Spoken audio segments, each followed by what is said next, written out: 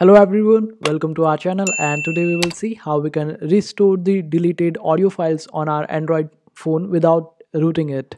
So for that you need to open up your Play Store, and after opening it up just search for recover deleted audio, and after that just scroll down to the very end, not very end but a little bit, and you will be able to find this application from Easy Data Recovery. It is in blue color and its name is deleted audio recovery app. Just open it up and download it, and after downloading it you will be able to recover your audios, and this is one of the way, and the chances are quite high but not 100% of recovering your audio.